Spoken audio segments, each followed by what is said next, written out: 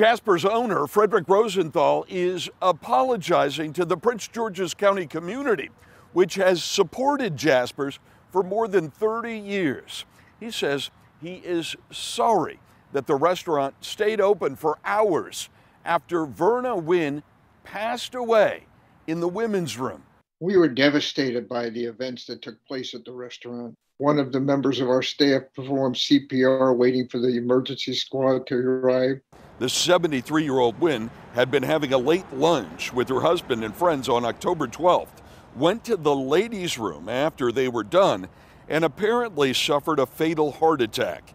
The restaurant kept serving while medics and police arrived, and then kept welcoming customers right through dinner while her body lay in the closed-off bathroom, and the family waited for workers from a funeral home to get here. Hindsight being 2020, we blew it. We probably should have closed the bar immediately, gone around to the tables and given people two options: finish eating your dinner, and if you prefer not to, we'll pick up the check for your meal. I also just spoke to Craig Winn, Verna's husband.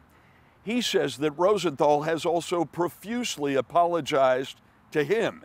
And Craig Winn is urging people not to boycott the restaurant, as at least one customer suggested in a viral tweet on social media.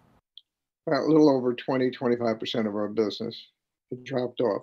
We're local folks. We are aggressively trying to do the right thing, but somehow good news doesn't travel fast, only bad news. Craig Winn is hoping that Rosenthal fulfills his promise to make Jasper's an industry leader in dealing with these kinds of tragedies. He says having all of the restaurant staff trained in CPR would be a lasting legacy for the woman he calls his best friend, his soulmate, his life partner. In Largo, Bruce Leshan, WUSA 9.